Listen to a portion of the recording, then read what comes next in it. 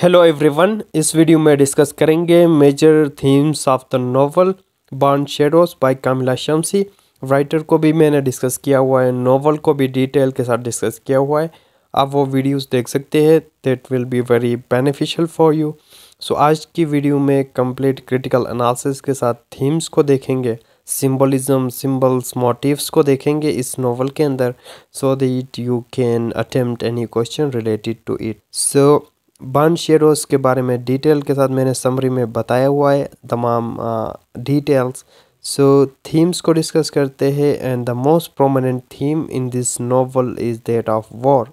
War का theme बहुत ही important है, बहुत ही प्रोमिनेंट है, and in fact the whole story revolves around it because it's about highlighting the political events, chaos and turmoil before the World War II and after the World War II।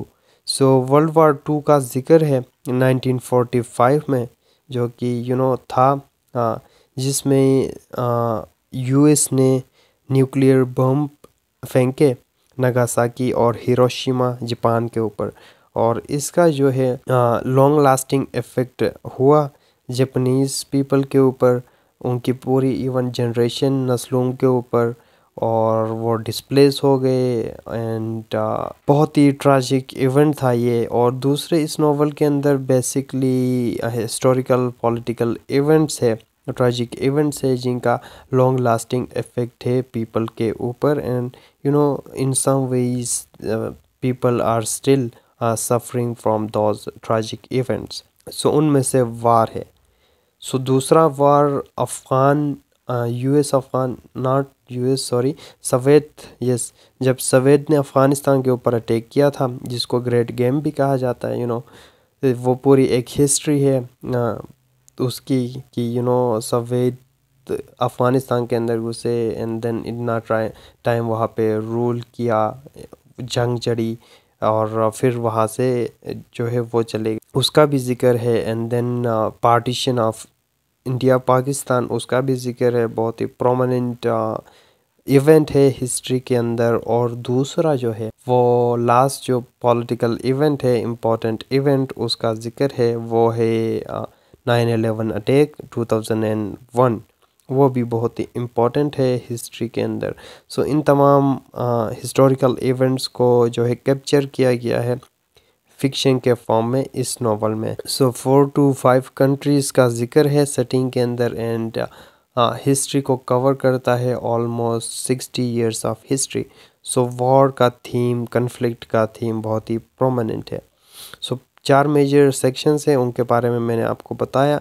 War जो है it's prolong effect, इसके physical effects, और इसके जो है long lasting psychological effects characters के ऊपर as well, वो भी पोर्ट्रे किया गया है इस नोवेल के अंदर। और पॉलिटिकल कन्फ्लिक्ट्स को दिखाया गया है, हिस्टोरिकल इवेंट्स का मैंने वेरी ब्रीफ खुलासा मैंने आपको बता दिया था। ये मेजर इवेंट्स है, उनका जिक्र इस नोवेल के अंदर है। सो फर्स्ट इसकी सेटिंग जो है नागासाकी 1945 की है, जहाँ पे एक फीमेल कैरेक्टर जो कि हमारी नोवेल की प्रोटैगनिस्ट भी है, हिरोको तनाका, उसके बारे में है कि she survives this nuclear bomb, this attack, और as a result of this nuclear bomb उसके जो है बैक बॉडी के बैक साइड पे स्कार्स बने थे, यानी पैटर्न बने थे, जो ड्रेस उन्होंने पहना था जिस स्टाइल का खमोनो पैटर्न का।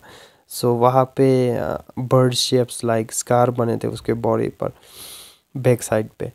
सो वो उसको रिमाइंड दिलाते हैं। उनके कैरेक्टर्स के बारे में डिटेल में हम फेमिनिस्ट पॉइंट ऑफ व्यू से फेमिनिज्म को जब हम डिस्कस करेंगे उसमें देखेंगे। सो नागासाकी एटॉमिक बम डिस्ट्रॉयड, उसका जिक्र है 1945, और इस वार के लॉन्ग लास्टिंग इफ़ेक्ट्स कैरेक्टर्स के ऊपर, पीपल के ऊपर की उनके घर तबाह हो गए, पीपल डिस्प्लेस हो गए, और उनके जनरेशन्स तबाह हो गए, and still they are suffering from it. और दूसरा हमारा पास जो है आइडेंटिटी क्राइसिस का है। ऑब्वियसली ये it is one of the effects of war, कि इसी वार की वजह से लोग साइकोलॉजिकली सफ़र करते हैं, वो आइडेंटिटी क्राइसिस का शिकार होते हैं। सो कैरेक्टर इसमें भी हिरोको तनाका की कैरेक्टर आ जाती है कि she suffers from this identity crisis, और साइकोलॉजिकली वो she suffers a lot, she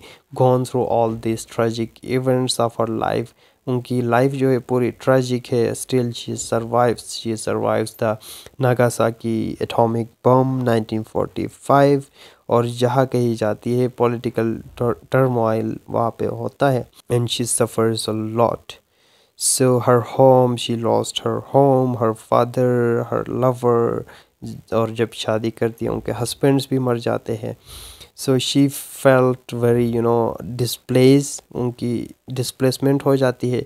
ये हम कल्चरल हाइब्रिडिटी के अंदर भी हम देखेंगे कि किस तरह लोग वार की वजह से डिस्प्लेस हो जाते हैं, they have to move to other countries for seeking shelter and survival. सो ये same thing goes with हिरोको Tanaka. जब नागासाकी 1945 के बाद उनकी लवर कॉन्ट्रेड की डेथ हो जाती है, शी मूव टू दिल्ली आ जाती है, और फिर वहाँ पे भी कम्प्लीटली सेटल नहीं हो पाती। फिर उसको जो है वहाँ पे पॉलिटिकल टर्मोइल की वजह से she have to move to other Istanbul, भाग के वहाँ पे शादी कर लेती है, एंड देन वहाँ से they are forced to live in Karachi. दोबारा दिल्ली आने भी नहीं देते पार्टीशन की वजह से। सो फिर न्यूयॉर्क। सो इस तरह डिस्प्लेसमेंट है इनके करेक्टर में, इनके आइडेंटिटी में। शी बिकम फ्रेगमेंटेड आइडेंटिटी, और ये जो है कल्चरल शॉक या कल्चरल चेंजेस या कल्चरल हाइब्रिडिटी की वजह से भी वो सफ़र करती है। और दूसरा, ये तमाम Japanese people almost they lost their identity, there homeland etcetera. फिर इसी तरह आइडेंटिटी क्राइसिस के अंदर आप सजाद अशरफ को भी डिस्कस कर सकते हैं। In his way he become a victim of Hindu Muslim conflict, और उसकी एग्जिस्टेंस और उसकी identity become a major question. उसके अलावा जो है अ पीरियड ऑफ क्राइसिस दिखाई गई है इस नोवेल के अंदर कि इंटरनल और एक्सटर्नल माइग्रेशन, और यस यही कल्चर हाइब्रिडिटी के अंदर भी आप देख सकते हैं कि पीपल दे डिस्प्लेसमेंट के अंदर भी, बिकॉज ये सारे थीम्स जो है इंटरकनेक्टेड है, और ये सारे इफ़ेक्ट्स ऑफ वॉर के अंदर ही आ जाएंगे। So yes period of crisis होता है वॉर की वजह से। फिर people have to live their home and they have to migrate. Internal और एक्सटर्नल माइग्रेशन का जिक्र है विद इन कंट्री और आउटसाइड कंट्री। दे हिरोको तनाका जिस तरह मूव करती है डिफरेंट कंट्रीज़ में, external migration is there, and she move away from there places of location to seek new livelihood and forms of survival. फिर रिलीजियस एक fact दिखाया गया है रिलीजियस के बारे में कि religious is a form of deception कि at a times characters they find it hard to assimilate the culture and religion, जैसा कि रज़ा की हाइब्रिडिटी को आप देखें, where he lake of understanding की वजह से वो फ्रस्ट्रेट हो जाता है, एंड देन वो गलत पाथ चूज करता है, राइट जिहादी follow the wrong path without knowing the actual word of God, and it puts him in the wrong place.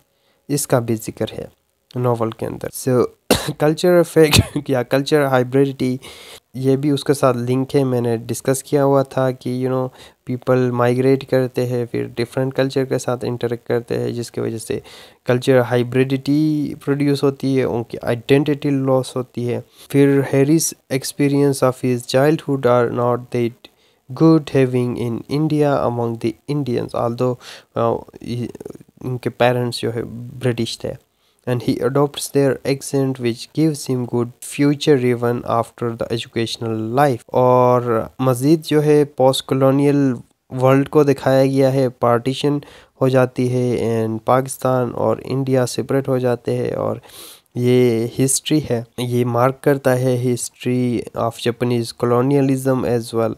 और फेमिनिज़म ये बहुत ही इम्पोर्टेंट थीम है फेमिनिज़म का कि किस तरह पार्टिकुलरली वीमेन कितना सफ़र करती है as a result of this political turmoil and war की वजह से. So obviously we will discuss the character in the light of character Hiroko Tanaka. She suffers a lot. She suffers a lot. Her life is tragic, right? Because you know from the beginning till the end of the 1945 में she survived the atom bomb. फिर दिल्ली जाती है, वहाँ पे political events, political turmoil is there. She lost her boyfriend, she lost her husband, so she is damaged women in more ways than anyone and any other novel pursuing the same narrative like this one.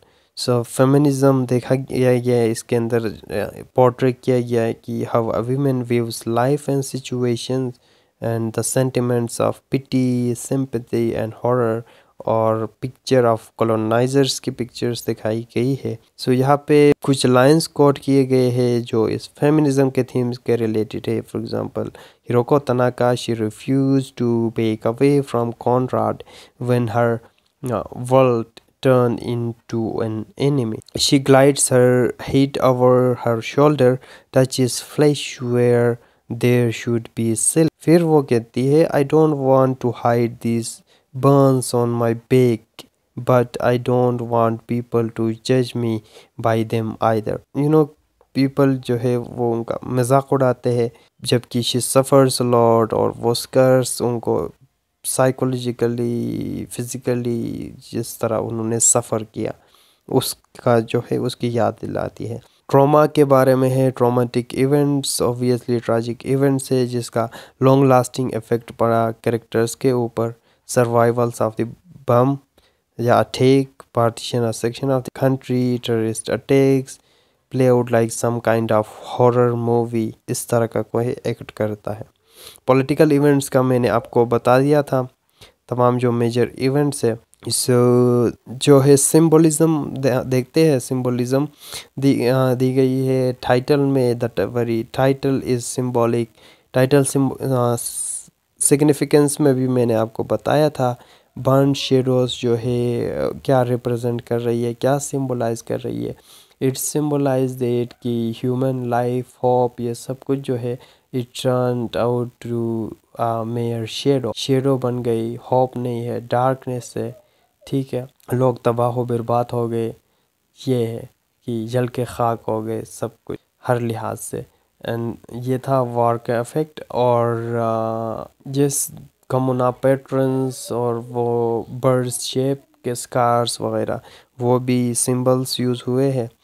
Scars represent करते हैं उनके जो है long lasting suffering. So this is all about this video. Thank you for watching.